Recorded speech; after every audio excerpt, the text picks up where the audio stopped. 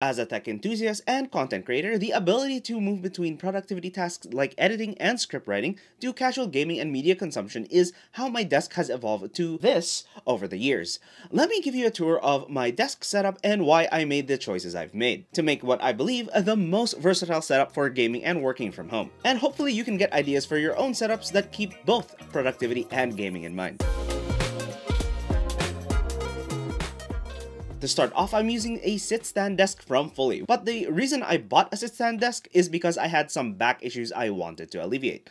It comes with 4 programmable settings, allowing me to go between sitting with my elbows at a 90-degree angle to the desk, a high midway position where my feet are practically dangling. That way I can move my feet around, allowing for some circulation. There's also standing to make sure I'm not just sitting all day, and lastly, a higher position to count for the balance board I have from Fluid Stance. The balance board forces me to be active and also highly aware of my posture. I've also added on top an anti-fatigue mat so that I can stand on the balance board for an extended period of time. And if I feel that I need to, I can even use it directly on the floor. With the chair I have also forcing me to move, the Hag Capisco.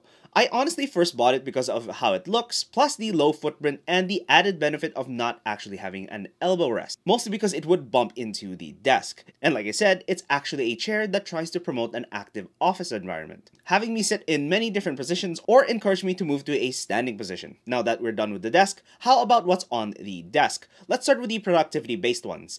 Oddly enough, the newest addition, a glass mousepad from Razer, the Atlas, other than its sleek look, prevents me from putting anything like coffee mugs and other items that clutter the desk, because I don't actually want to scratch it. And because the mousepad is made of glass, any dust that happens to go in between the mousepad and the mouse feels like you're grinding over a grain of sand, forcing me to clean it constantly, keeping that side of the desk clean and clear.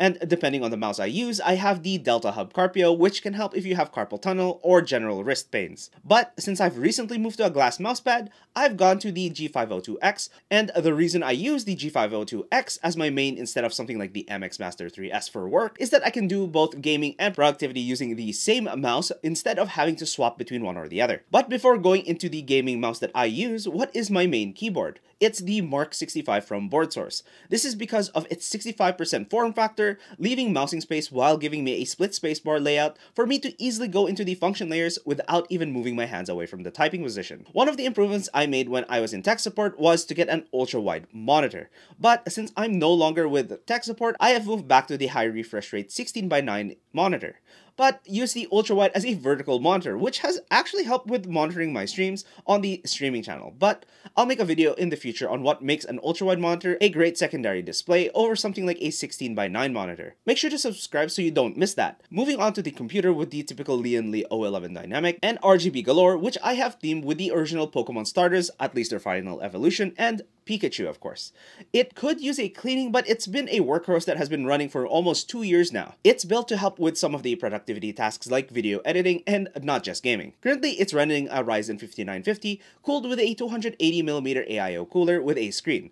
Unfortunately, it's not one that I would recommend, and an upgraded 48 gigs of RAM, which is a 16 plus 32GB kit running at the same speed of 3200. The GPU that is my unfortunate bare minimum for editing is the EVGA 3080 Ti with 12 gigs of VRAM. Nvidia definitely screwed the pooch on that one, and EVGA will be missed. And yes, 8GB works as well, but I would like to try to future-proof, even though you can't really, any workload that I would possibly have. All of that is powered by an 850-watt power supply by Corsair on an X570 Aorus Master motherboard, with the entire computer lifted up with the monitor riser for more storage space for the numpad and other accessories, with the added bonus of allowing a larger gap for airflow. It's not going to tip far enough to fall, and neither is the Mimikyu on top. I have my old phone, the LG V60, acting as the top-down webcam, with the Sony as the main cam connected conveniently via USB. Looks absolutely great when I'm in the corner of the screen, which is why I'm okay with it only being 720p and 60 FPS.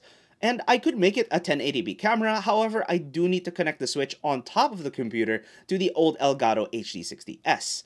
Going back underneath the computer, there is a power strip for connecting random items for testing and Volta cables for charging. Volta cables are actually really useful for the ability to use the same cable for devices with micro USB. Speaking of micro USB, for platformers I still use the old Xbox One and DualShock 4 controllers, which incidentally both have micro USB. I move between one or the other depending on how I feel at the time. The specialized mouse that I am using for gaming is the ROG Harp Ace, which, if some of the videos from CS is true, might actually be able to take advantage of the upcoming 4000Hz polling rate adapter. And despite the Razer Atlas Glass pad being a speed pad, it still has some control, and I find it usable even with my high DPI setting of 3900. This applies to all of my mice, including the G502X. But what's the reason for such a high DPI? That's due to my previous space, being a small keyboard tray with a laptop, which happens to be the size of a playing card game mat. Not a lot of space as you can see here, and I simply stubbornly refuse to learn low sensitivity. And because I play a lot of high-paced FPS games, I prefer to use the Acer Predator 16:9 1440p 144Hz TN panel. Whew! Not the best, and there is color shifting depending on the angle you look at it. Yet, it still works better than my ROG 21:9 100Hz 144p ultrawide IPS panel.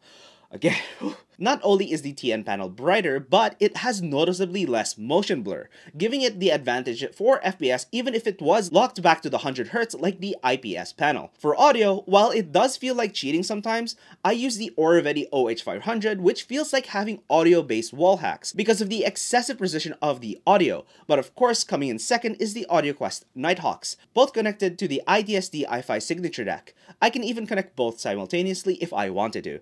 You might have noticed I missed the speaker on the desk. It's the Assel & Current Acro BE100 with the feet removed and replaced by angled Kanto speaker stands, because I felt the sound has a noticeable quality increase when pointed directly towards my head. Also sourced by the same IDSD DAC, which allows me to pull off the crazy combo of a speaker, headphones, and IEMs with zero lag between them, allowing me to put them in a low volume to help preserve my hearing while being able to drown out loud noises like a vacuum or leaf cleaner outside the room. It does not, however, stop my mic, the DD-D3, mounted on the Blue Compass mic arm to pick up said noise.